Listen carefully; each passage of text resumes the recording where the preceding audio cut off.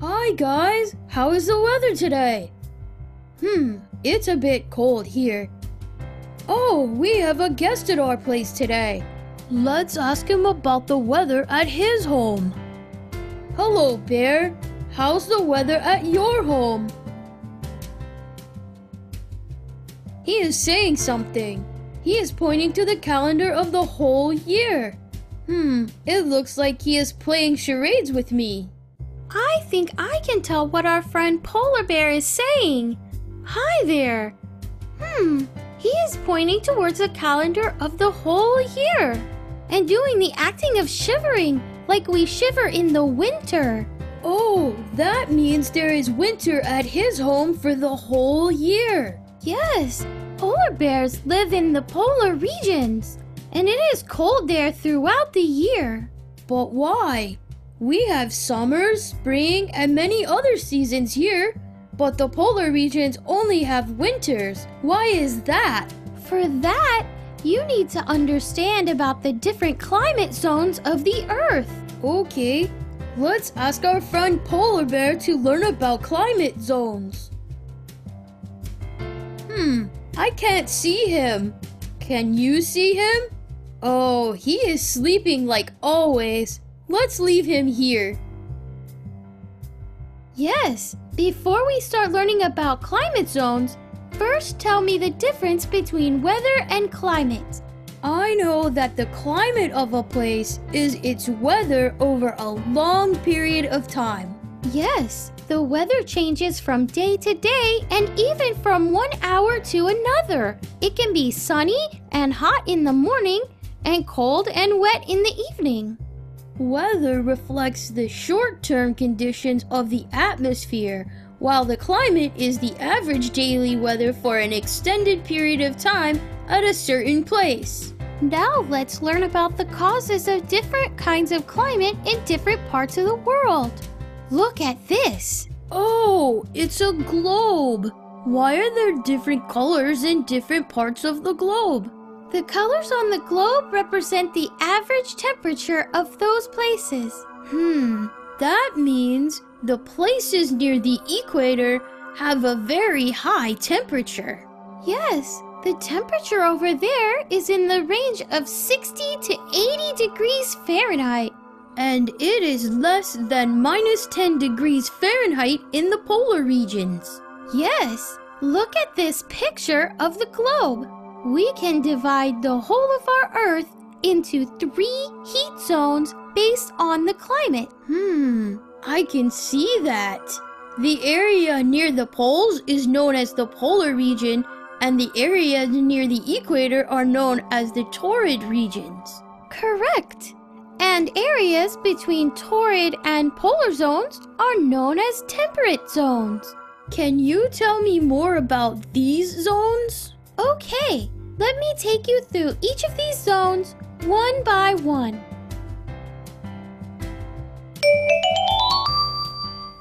You know that the equator is an imaginary line on the globe that divides the Earth into 2 halves. Like we learned before, there are 3 major climate zones: the polar zone, the temperate zone, and the torrid zone. Let's first look at the torrid zone. This is in the area around the equator. It lies between 2 imaginary lines, which are the Tropic of Cancer and the Tropic of Capricorn. In this zone, the temperature is very high as the rays of the sun directly fall on this area. Wow! Can you tell me more about this zone? Yes, all the major deserts are present in this zone. And yes, it's not all about the deserts. A lot of rain happens here also. I know. This is because the high temperatures near the equator cause faster evaporation of water. You're a genius! Higher temperatures result in higher amount of evaporation of water from the Earth's surface, which causes a lot of rain. Okay, now let's move on to the temperate zone. There are 2 temperate zones, one in northern hemisphere and one in southern hemisphere. It is the largest among all climate zones. The weather over here is moderate as the sun rays do not directly fall in the temperate zone. Moderate means it's neither very cold nor very hot.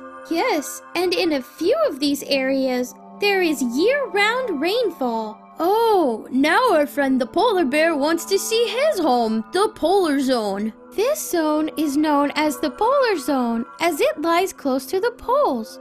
There are two polar zones, one near the North Pole above the Arctic Circle and another one surrounding the South Pole. It is above the Antarctic Circle. And like our guest, the polar bear, told us, it is very cold over here throughout the year. Yes, this is because near the polar regions, the rays of sun are very slanted. I have a question. Yes? How do sun rays affect the weather? You mentioned something about direct sun rays and slanted sun rays. I'm confused. That is a very good question. Sun rays play a very important role in the climate of any place. You know that our Earth is spherical in shape, right? Yes? Look here. The region near the equator gets more direct rays of sun. The direct rays are concentrated over a smaller area, and so they heat up the Earth more. As we go away from the equator, the sun's rays strike the Earth's surface at an angle. The slanting rays spread over a larger area, and so they don't heat to the same extent as direct rays. Oh, that's why the temperature decreases as we go away from the equator. Let us see it once again to understand it more.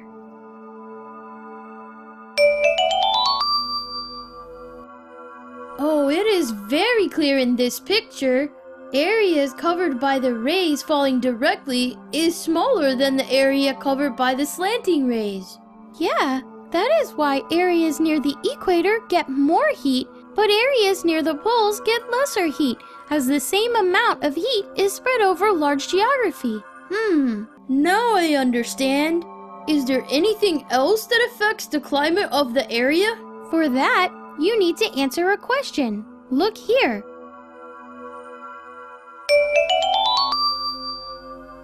See that blue part? Why is the temperature here lesser than the surrounding areas? Oh, it is very strange. This area is near the equator, but still the temperature is very low. Now look at this picture. What do you see in the red color? Oh, these are Himalayas. Yeah, the place showing lesser temperature in the first picture are the Himalayan mountains. Now I understand. The higher you go, the colder it is.